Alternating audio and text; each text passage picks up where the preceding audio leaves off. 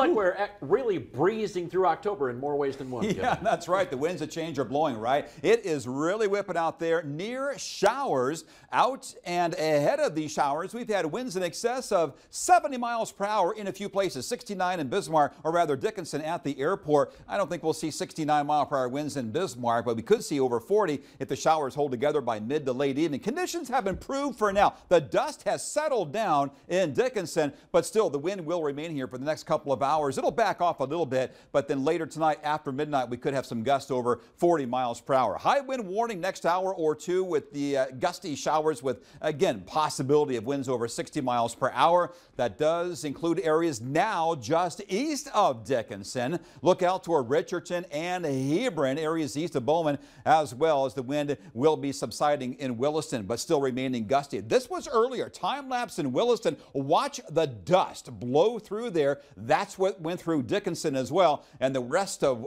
most of western North Dakota as the wind continues here into the western half of the state, or at least third of the state. Also gusty winds back through eastern Montana as well. Sky Tracker Doppler radar, and again, the reason why we've got the high winds, we've got the cold front which has moved through, and also momentum transfer in the atmosphere with that cold front bringing in some of the gusty winds right toward the surface here, diving through with these showers advancing through portions of western North Dakota. So the wind is being picked up and accelerated by those showers in addition to the cold front itself. So a couple different factors going on, and that's why we've had winds over 70 miles per hour. That alone won't last that long, just one time, and then later tonight the winds will average about 30 to 40 miles per hour. Strong low pressure moving through southern Canada. We got that pressure gradient. That means winds increasing after midnight, but on the heels of those showers, gusty winds, just like in Dickinson with winds the next hour or so, 40, maybe 50 miles per hour. It backs off for a spell, and then later in the night increases after midnight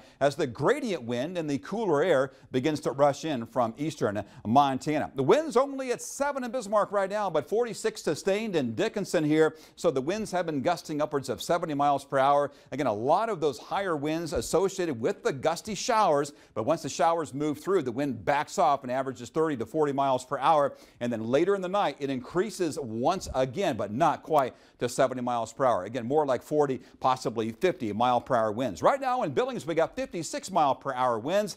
It is going to be a blustery night for many of us, especially the western half of North Dakota and eastern Montana. Still 69 in Bismarck, Mandan, but now back into the 50s in Dickinson. Look at the change here, 57 for the Queen City, but still 71 in Henninger. We were in the mid to even upper 70s around Dickinson just a couple of hours ago. And now we got the rain showers advancing through Williston. The wind's not as strong, but it has definitely gotten cooler with that 53-degree temp and winds around 30 miles per hour. So we got the low moving on through. Gusty showers can be expected, and that may carry over for the first half of our Wednesday over central North Dakota. Blustery conditions, skies mostly cloudy most of our day on Wednesday.